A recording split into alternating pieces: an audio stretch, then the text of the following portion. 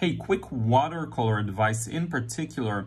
If a certain part of your painting feels a little detached, transparent, like it's not there, it's probably too light, and you can see this really well. Again, in the background, you have this bell pepper, and as soon as I add the second wash, it gets much more richness and three-dimensionality. Before it looked a little transparent and not there. So have that in mind when you explore your painting and you're unsure what maybe went wrong or what you don't like as much.